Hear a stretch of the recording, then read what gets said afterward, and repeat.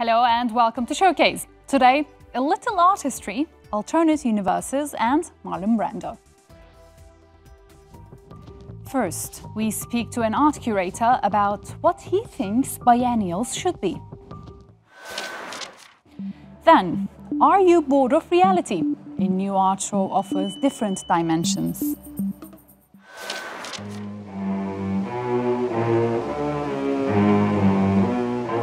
And we look back at the only film ever directed by Marlon Brando.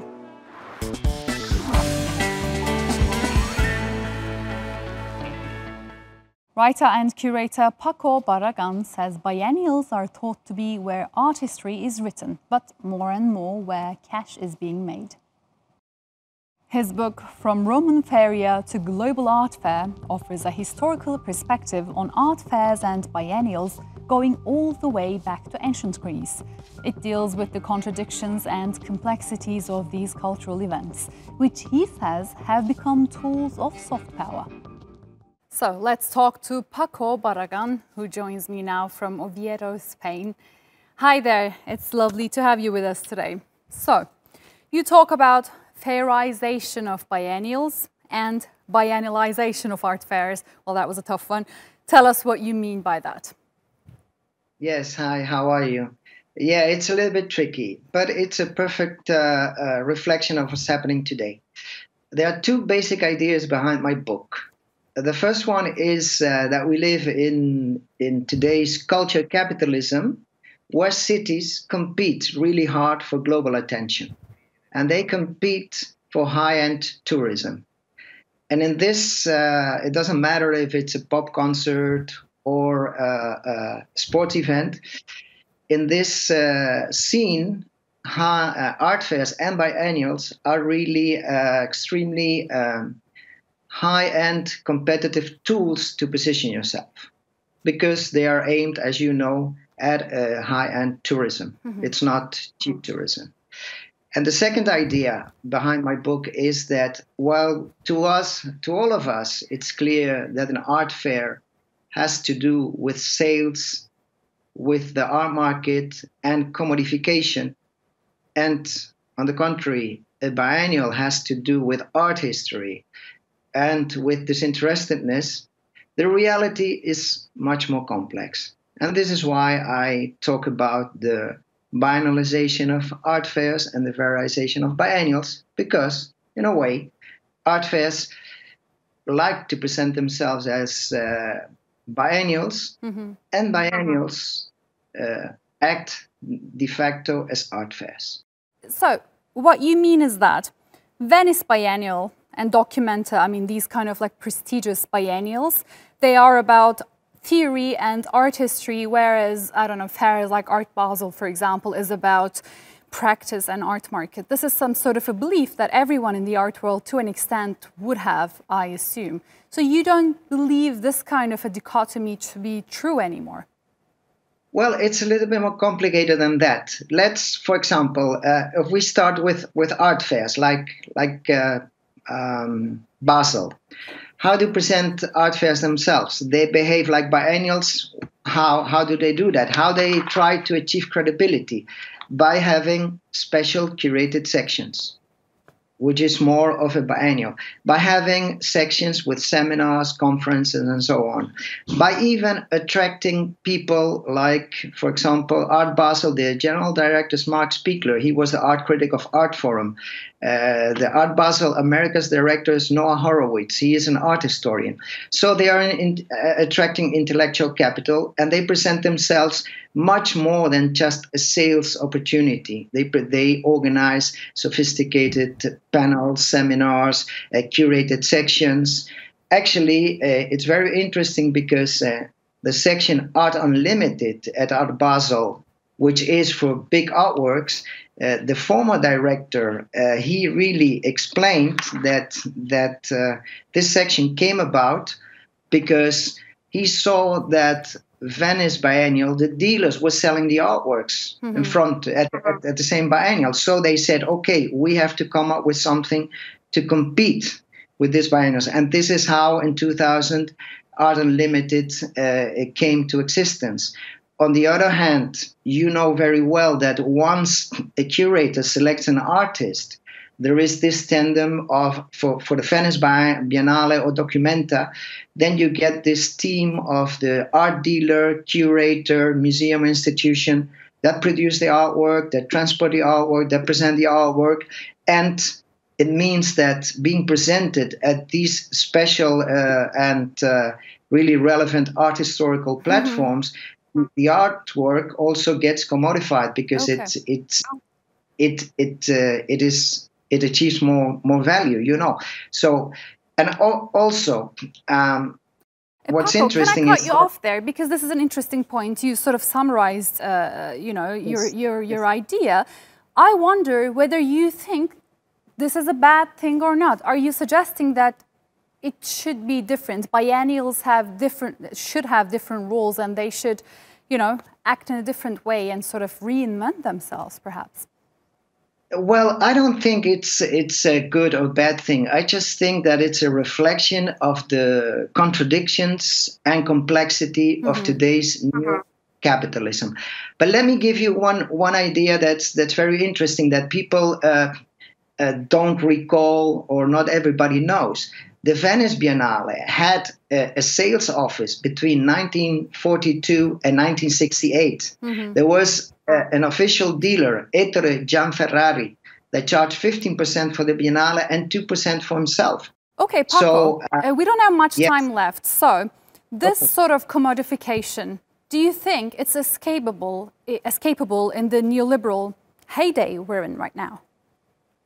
No, not at all. I think that it's not at all. It's just part of a daily professional artwork. And we have, what I think is that we have to come up with different ideas of interpreting, analyzing, and confronting this situation. This black and white art history versus art market, disinterestedness versus this, doesn't work any longer. The situation is just too complex. We need to develop more interesting and sophisticated ways of analysis. It means that this is what's happening, and it will be even more complex. So there is no biennials are not bad or are good, and art fairs are bad. This is outdated 20th century analysis. Okay. We have to understand the contradiction and complexity of today's art world, which is very sophisticated, as you know. All right, Paco Barragan, it was lovely having you today. Thanks a lot for joining us.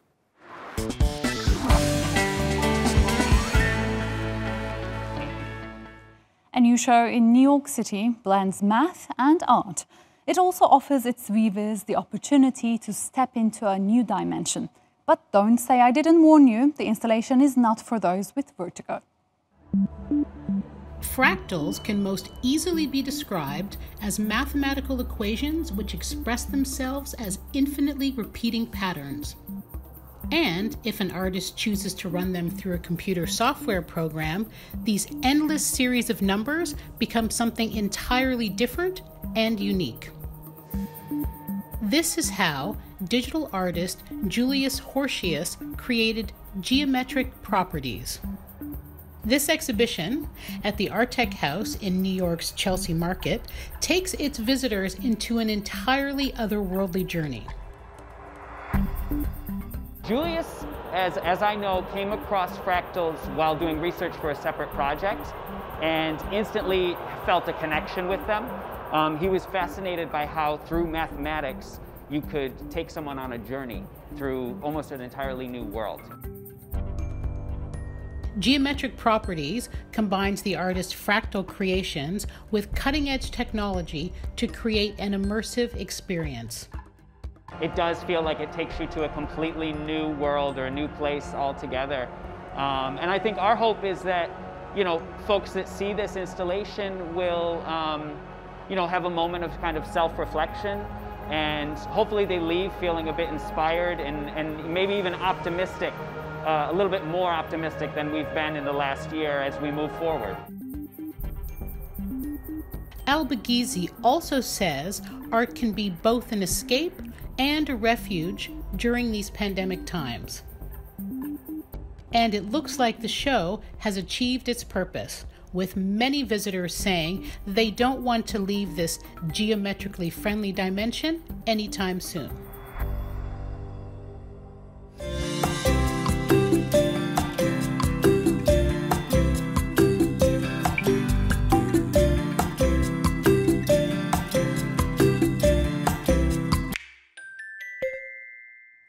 At the height of his power, Marlon Brando could have done anything. So, this icon of mafia bosses directed a Western. In today's movie almanac, we go back 60 years to the release of One-Eyed Jacks and look at why Brando would never sit back down in the director's chair. I mean that everything I told you last night was a lie.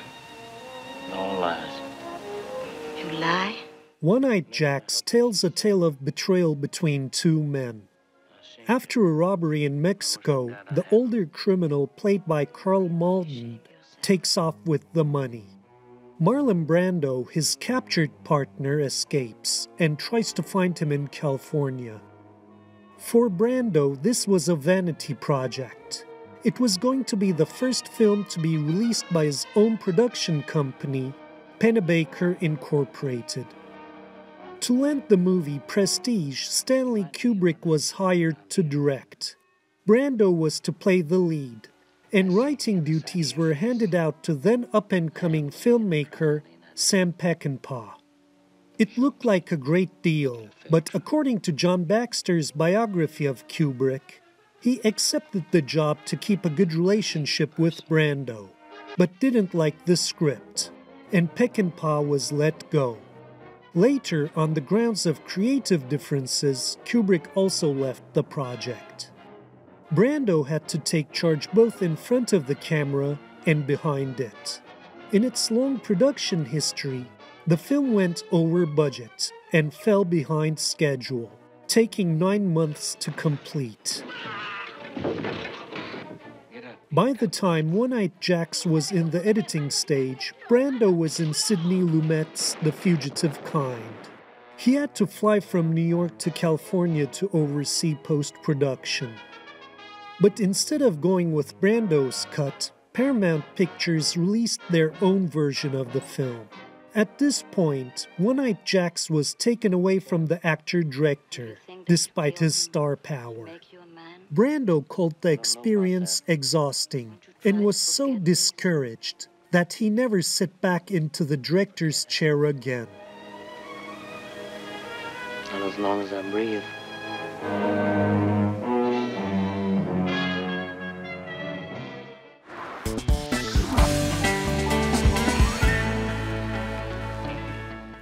While many museums have been organizing virtual tours since COVID-19 broke out, others want to introduce you to a docent with a few screws loose. Zeynep Gökçe has the story. It all started in 2014 when Tate Britain allowed visitors to explore its art galleries at night via remote-controlled robots. Not so long after, the Van Abbe Museum in the Netherlands started doing the same as a way to help out art enthusiasts with physical disabilities who weren't able to visit their space.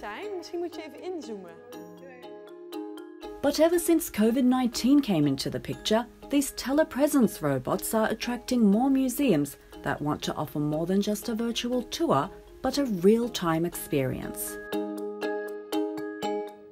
Miami's Avant Gallery is one of them. They invite you to jump into the body of their robots to explore their physical galleries. Same goes for the UK-based Hastings Contemporary. It's like video conferencing on a Segway. So it looks like an iPad and it looks like a Segway and it moves around. It's actually much more dexterous than it might first appear. So it has a zoom that can go in and out and a neck that extends up and down. And it can be manoeuvred on fairly level ground. It's very capable. And you don't have to do it alone. Your family or friends can join you along the way. This robot can take 5 people, 5 screens, so 5 living rooms together on a tour around the gallery. That could be a classroom for schools, it could be a family group at home, or it could be one person by themselves, bedridden, who can jump on board via the robot, via their own computer screen, and allow us to drive them around the gallery, or indeed one of them can be the driver. In this case, the driver was the museum's visitor services manager, Rowan Bunny.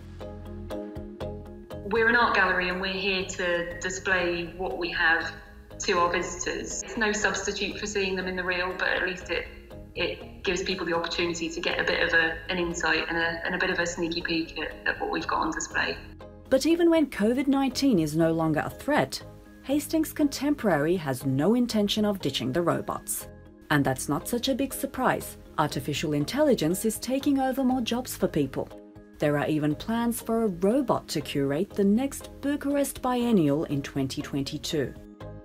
So maybe the coronavirus is not the only thing museum employees should be worried about.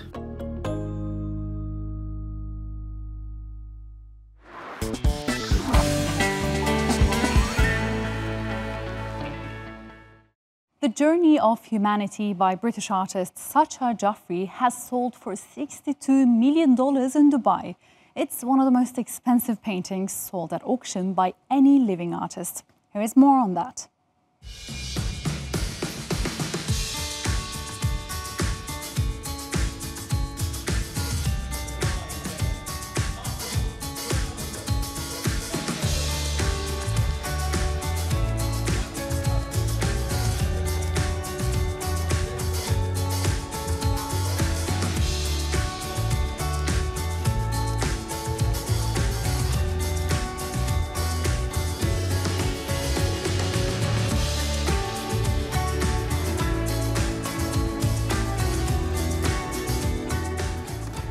The aim was always to change the lives of children around the world and try and reconnect humanity for a better, more empathetic, more loving, more united tomorrow. I didn't dream this would happen. It's happened.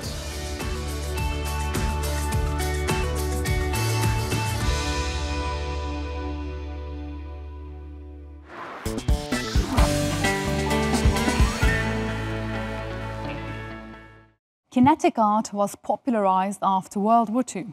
That's unless you're Russian. The movement never found its footing in the Soviet Union. But a new exhibition is trying to make up for that. Nursena Tuter has more. Moscow's Tretyakov Gallery stimulates its visitors with the exhibition Laboratory of the Future, Kinetic Art in Russia. Around 400 works incorporate some kind of movement. This is called kinetic art, and the curator says it's been neglected in Russia's contemporary art scene.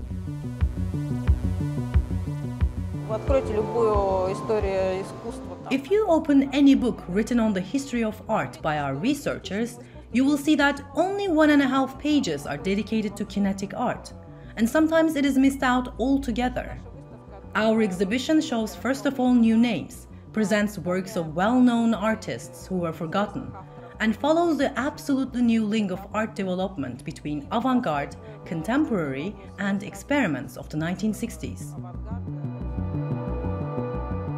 There are 4 sections in the exhibition, all dedicated to different dynamics in the kinetic art movement.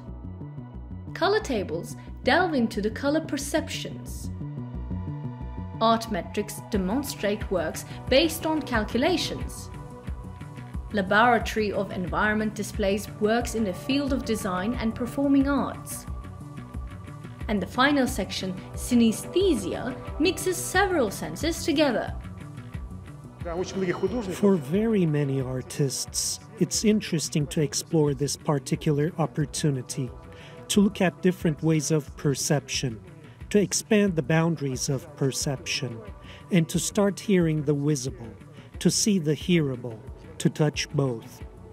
In this sense, this technology that lets us hear the color or see the sound, it becomes a very interesting object of artistic investigation. During the Soviet Union, art movements such as avant-garde and social realism were popular. Now, the curators of this exhibition hope that kinetic art will inject some fresh blood into the Russian contemporary art scene.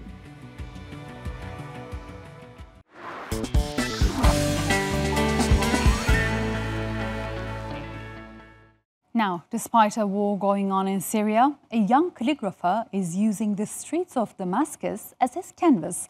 That's despite having zero training. Here's his story. Hazem Krudeli started practicing calligraphy in 2015. He did so all by himself, without knowing how it was done. His first creations were on paper, but he wanted to go bigger, so he hit the streets of Damascus.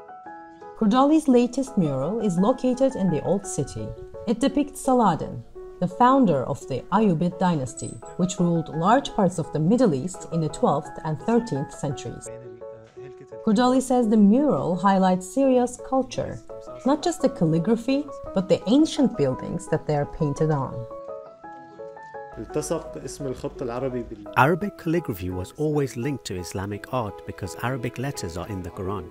This is something beautiful, but now what I try to do in my art is to get out of the traditional framework to reach something more linked to plastic arts. Arabic calligraphy has a big potential because of its curves. Krudeli might be from Damascus, but his art also tries to show the relationship between his hometown and Syria's other cities. In the mural with Saladin, Krudeli exhibits not only Damascus's history, but also the entrance of the citadel in Aleppo. It thrived under the rule of Saladin and his successors. Then there is Krudeli's use of script. It depends on what fits each of us. Sometimes we use phrases from the Quran or phrases from Sufi poets like Rumi and Al-Hallaj. And sometimes we just use letters. Sometimes the paintings may be just a visual installation. So what's next for Krudeli? Well, he wants to take his work into the third dimension, a relatively new practice of turning Arabic calligraphy into sculptures.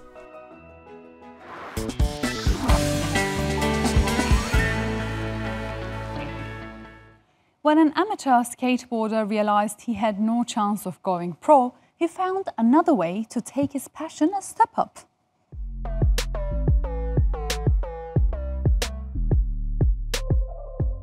These used to be skateboards, but in the hands of Artyom Shitikov, they found a second life. When the Russian is not skating, he works on his old boards, and this hobby turned into the company Revived Skateboards. I have always skated, and I wanted this to be my lifestyle. It was too late to become a professional skateboarder, but I have always liked to do work with my hands. Shitikov started off by making simple items such as rings. Then he moved on to more intricate pieces, mastering new skills he learned by watching online videos and studying the products of his Western counterparts. But back then, Shitikov thought only a few people would want this stuff. In the beginning, I thought these will be guys who skate, fans of extreme sports, skateboarders, snowboarders, but it turned out that our main clients are ordinary people that have nothing to do with skateboarding, but who are interested in recycling. Buyers also like the colorful stripes, a feature that comes with the board, as manufacturers paint each layer before gluing them together. But how does Shitikov get all these boards in the first place? Well, considering how often skaters break them, there's no shortage of raw materials. Currently, he has around 200 boards sent by skateboarders from all over Russia. Skateboards are consumables in skating. They get broken all the time. For me, on average, it takes between 2 weeks to a month to break one. According to greenmatters.com, 2 million skateboards are broken each year. Sadly, many go into landfills. But initiatives such as Revived Skateboards hope to change that one board at a time. And what can you say other than that's pretty gnarly? That's it on this episode of Showcase. Our YouTube channel, Instagram and Twitter accounts have more from the world of culture and the arts. I'm Elif Bereketli. Thanks for watching. Bye for now.